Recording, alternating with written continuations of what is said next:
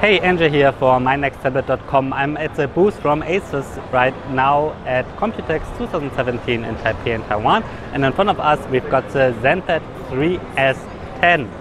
That's old 10-inch tablet, not that old, it was released in September. It's a pretty nice tablet, but it did run Android and Marshmallow. It was released with Marshmallow, but now we're seeing the same tablet with Android 7.0 Nougat. There we have it, Android 7.0 Nougat. So they have Android 7.0 Nougat running on this device, which means they will probably release an update, or at least are capable of releasing an update. I asked them already when it will be released to everybody, or if they actually plan to do that. I don't have an answer yet.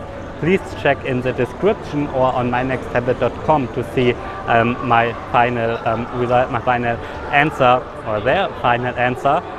But yeah, I just want to show you they actually have Nougat running on the ZenPad 3S10, and on top of it is still the ZenUI. It looks pretty nice, works quite smoothly on this tablet.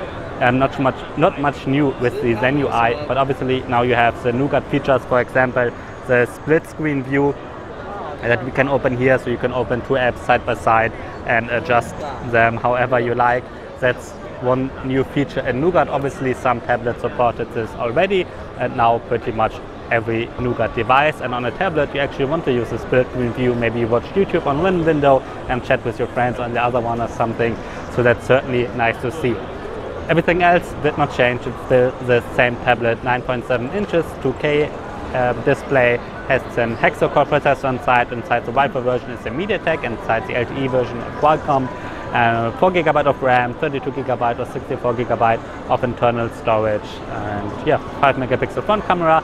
And one important thing actually about this device is the build quality.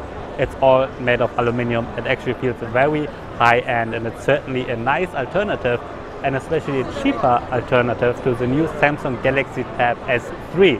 The performance won't be as good, but the build quality is very good.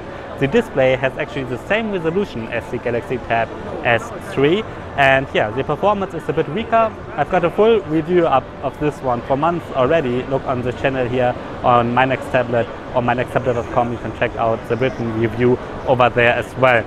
Alright, just wanted to let you know they have Android 7.0 Nougat running on the ZenPad 3S10, and I really hope they will release an update very soon. I'm Andrew from mynexttablet.com. Thanks for watching.